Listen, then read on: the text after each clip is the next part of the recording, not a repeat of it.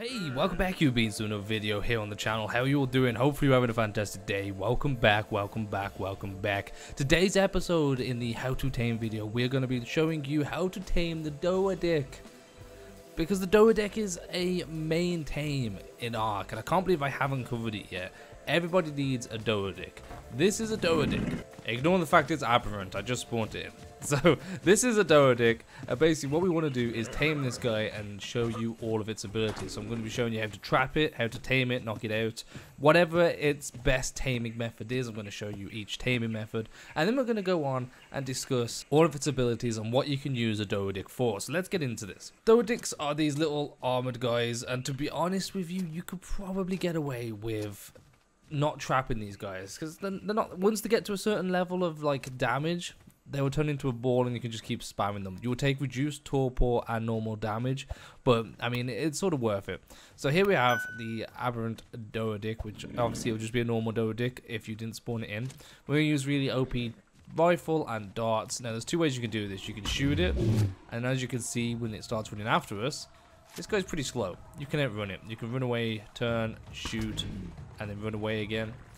And its attack radius, I mean, it's got a huge attack radius, but it's pretty slow at attacking, so you can just keep running. Or you can do my preferred method, which is lead it up a trap like this. Is one foundation by 4 doors, lead it up a ramp or stairs, and then trap it. But we'll show you this way for now. So we'll try and get to the point where it turns up into a ball, but I think it might be close to torpor running already. There we go. His attack is super simple to dodge. We're just going to keep spamming this guy with some arrows real quick. This is level 150, so this is max level according to official. You can also use arrows. You don't need to use a long neck. You can use trank arrows. Will take a little bit longer, and you've got the chance of it turning into the ball. So which if it does turn into the ball, which I said earlier, then it will take reduced torpor damage, because it will just take a whole reduced damage. So you want to think about that when trying to knock these guys out. You don't make the health too low, because they're going to turn into a ball and all damage would just be reduced, which is a pain. You also want to try and hit it not in the shell.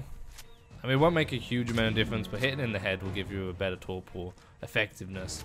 So we've got 1 dart left right now. It is definitely torpor running. We wanted to try and knock that out with the last one, but we're going to have to switch to some shock darts because we've run out of ammo. We don't want this guy to run off the edge. Please don't go. Do we get it? Oh, it fell off the edge. What are you doing, bro? Oh, I'm not. Forgot I was not in creative. Okay, knock this guy out. Come on. Is he down? He's down. Perfect. So once it is down, you're gonna wait for the starver to go down. So this is the food stat. You want this to go down like every other tame. I recommend. Hey, bro, not about that life. Not about that life. Get off me. Oh my god, this is. Jeez. Whew. That was a close one. It's a good job we're wearing tech. Right, we're going to knock them out. We had super OP darts, so that's fine. So you want to wait for the hunger stat to go down. As you can see right here, the food stat, you need that to go down before you start feeding it. And we'll give you some stats. So basically, unofficial, this guy, to get a perfect tame, you're going to want to feed it 17 regular kibble. Now, I don't have exact official stats, so the regular kibble for me, we only need a couple. And then you also can feed it mejo berries and regular berries with a less taming effectiveness. So the regular kibble will take 17. It should take 27 minutes if you let it starve. You need 221 mejo berries and 332 mixed berries if you want to tame this guy at the lowest set. I'll put a little chart on screen for you there so you can have a look at that. So we'll tame this guy up. We're using regular kibble, and I'll be back momentarily to show you all of its abilities.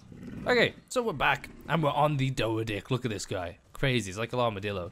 So these guys are pretty slow, but do some good damage. Look at that, 97 damage. This is a 150 at max tame, so it comes out at 225.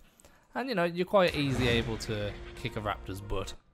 So you have a left click attack, that is this one. So left click will swing its tail and be able to damage stuff. And then you also have a right click, which isn't an attack, but it is a mode of transportation. So you can do a right click, and then you turn it into a roly-poly, and you can roll away on the Doedic. I mean, it's a lot faster than the Doedic itself. Now, why do you want to tame one of these? Why with just like just an attack like this, as well as the roly-poly? Why would you want one of these? Well, basically, its abilities is the main reason. This guy is amazing at gathering stone. It is probably the best stone gatherer in the game. Not probably, it is. So I'm going to show you right now. We're going to go up to this piece of stone and we're going to hit it for 200 odd stone. Instant smash, 200 odd stone.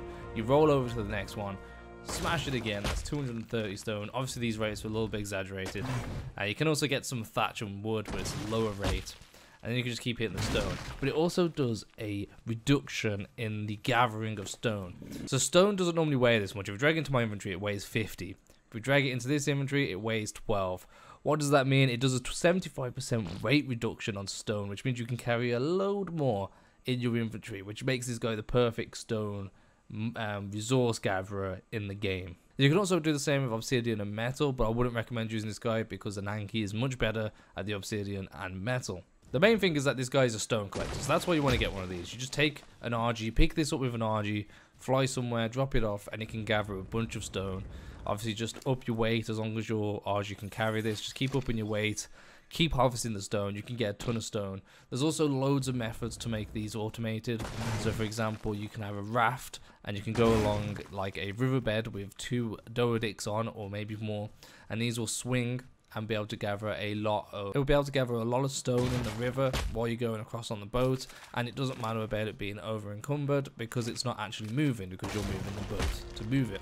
So it's very good. It also auto harvests when you pick it up with an RG. So if you pick it up with an RG and put it close towards a rock, it will start auto swinging, and you can gather up stone that way. It also is a bit of a tank. I mean, I wouldn't recommend it as a tank, but it has got a lot of health and obviously the shell and all that. And you can get away pretty quickly.